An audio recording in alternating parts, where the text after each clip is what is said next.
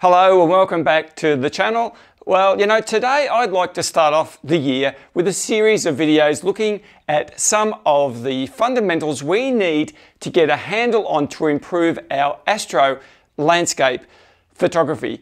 And there are actually two aspects to this. Firstly, for the beginners to this genre of shooting. And I guess that's those of us who haven't been doing this for long.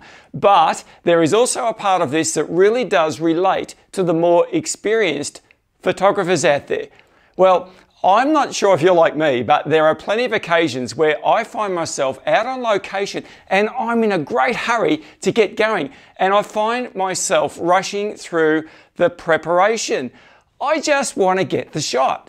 Hey, I've done this 1,000 times before. It'll be right. I know what I'm doing.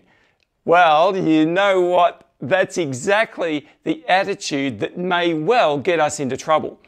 Anyway, let's get on to the tips I'd like to share with you because I think we can all learn something by going back to the basics. So tip number one, visit your intended shooting location during the daylight. And this is so important to help us get our bearings, to work out the angles for the shot and perhaps find any potential hazards on site.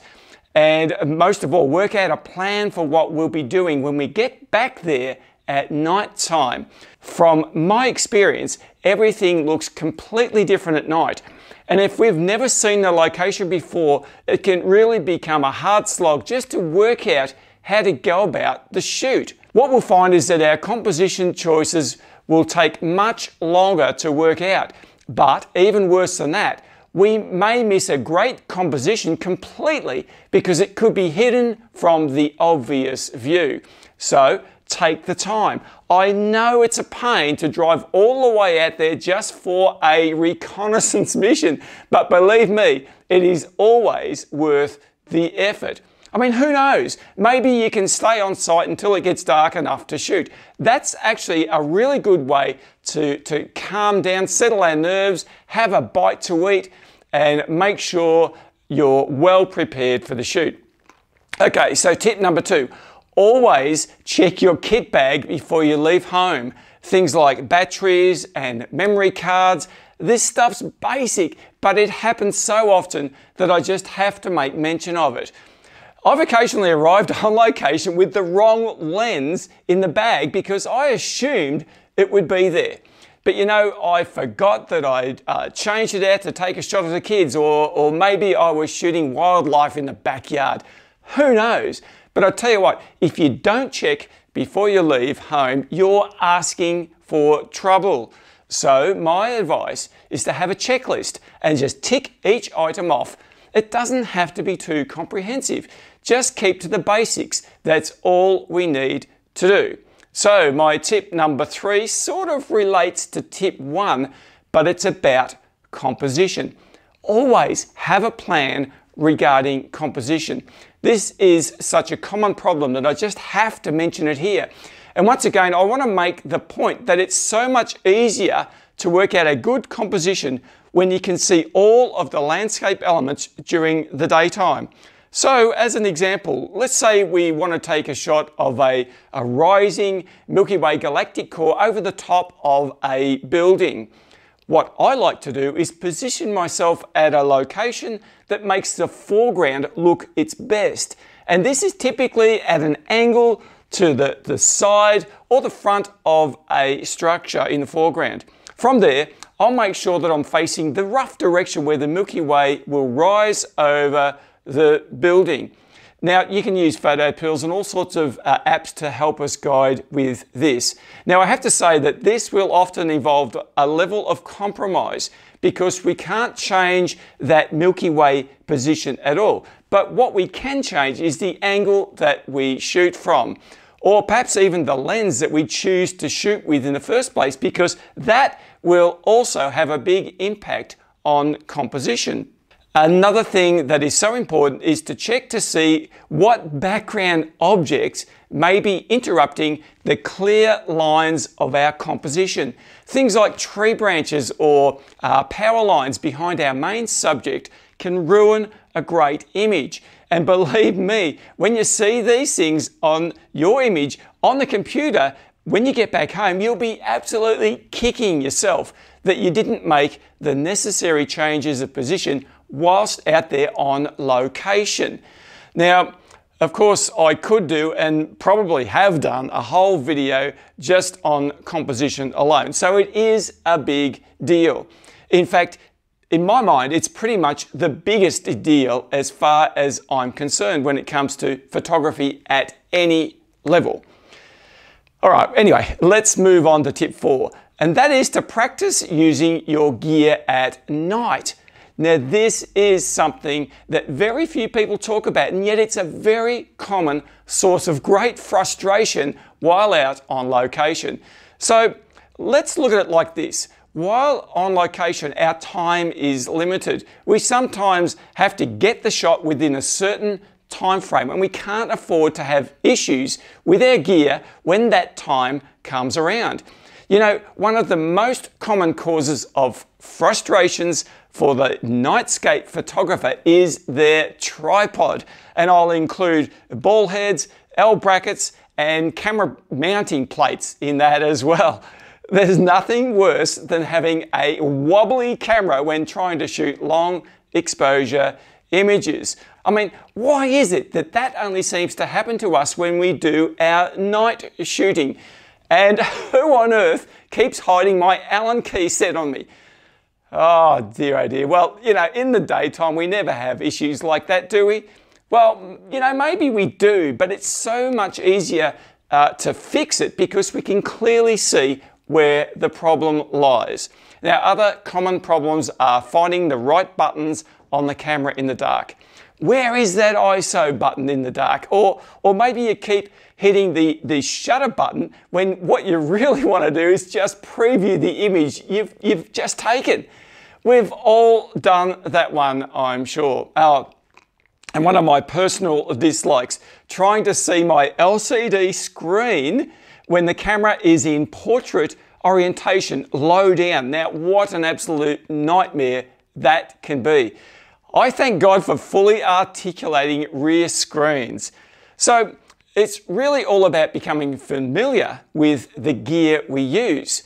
The more you use the equipment, the more we retain the muscle memory of where all the various buttons and levers and knobs are. In fact, after a while, we don't even need to look at them. We just go by feel. And that's exactly where we need to get to become proficient at Nightscape photography.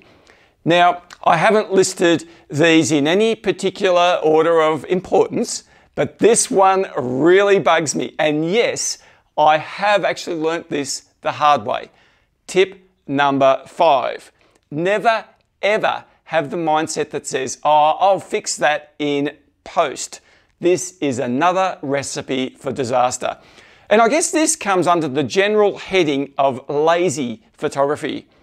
I think the more we can get our images right in camera, then the less time and energy we need to spend in post-processing later on. Let's face it, Nightscape photography is already very heavily reliant on post-processing, so why on earth would we want to add further to that? Many a Milky Way photographer has spent countless hours cloning away power lines or random objects on the computer because they didn't take the time while on location at night to move their position or perhaps hide these things behind some other foreground element. Yeah, I know, there are always situations where we have no choice, like airplane trails or satellites. But if we do have a choice, I say let's try to get these things right before we press the shutter button. Some of the obvious things to consider here may be basic exposure settings, aperture, shutter, speed, ISO, but beyond that, we'll run into some real problems if we don't take the time to get our focus right on the stars. Nothing we do in post is going to fix that one. We all know the old saying, measure twice, cut once. Well, that really makes a lot of sense with photography, I reckon. Now, while we're on the subject of editing, there's absolutely no way around my next tip. Tip number 6, work hard to become proficient at editing your images. Unfortunately, with Nightscape photography, the raw files are just not going to cut the mustard. They have to be edited, and sometimes highly edited, to get the best results. So we need to spend plenty of time, and dare I say, perhaps spend some money learning the craft and idiosyncrasies of editing software. For some of us, that's a hard slog, but I guarantee it's always worth it in the long run.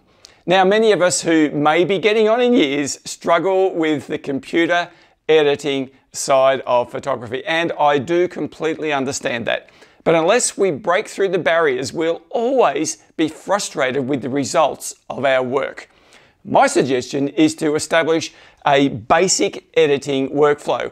And as we learn the new techniques, we can simply add them onto or layer them on top of what we already do. We don't learn everything all at once. That's just not practical. But layer by layer, we can get there. But of course, it requires persistence. And persistence is fueled by motivation. So motivation is very important. We need to have enthusiasm and vision for what we'd like to achieve with our photography. And that may well be as simple as copying what others have done. There's nothing wrong with that. But my final point is going to add a little bit more to that. So tip number 7, always be willing to try new things with our photography. Now, believe me, for some of us that comes easy, and for others, well, let's just say it goes against the grain. I completely understand it. It all depends on how we're wired. And that's actually the key to this whole thing.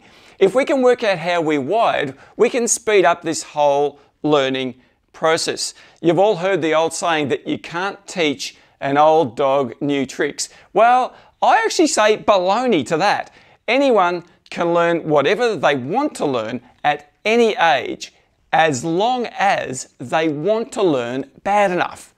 I've seen it over and over again.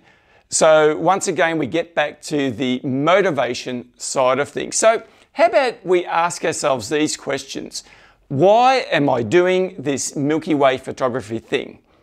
What is it that gets me out of bed at night to drive out to a location in the middle of nowhere to shoot the stars? And why did I spend all this money on camera gear? You see, once we get a handle on our motivation and reasons for doing what we do, then it's totally within our capability to work through all the issues that we'll inevitably face to get there. And just one more thing on this topic of trying new things. This is actually one of the best ways to develop our creativity with photography. Nothing new is ever achieved by always doing the same things, shooting the same subjects at the same settings over and over again. Now, give it a go. You may well surprise yourself in the process, but the key is always getting a handle on and standing on the foundations of why we want to do this in the first place. This becomes a tool for self-motivation, and I can tell you now, people pay thousands of dollars to get to that place. So all we need to do is sit out under the stars for a while and it'll come to you, and that costs nothing at all. Okay, so I've hardly mentioned camera types or lenses or settings at all. Now, of course, they're important, but they come and go. They'll pretty much all get the job done. It doesn't matter what brand you have. Oh, but what about star trackers, you ask? Or surely you need an astro-modified camera to do Milky Way shooting. Now, I could talk a lot about these topics because it seems this is where everybody wants to begin their Nightscape journey these days. But perhaps I'll leave that for another day. So today, let me finish by saying this. Get back to the basics. Get a grip on the fundamentals of image taking. Prepare yourself before going out to shoot at night. Be creative and flexible in your thinking. And try to see with your mind as well as your eyes. And most of all, keep the passion and love for what you do alive and kicking. These are the things that matter the most.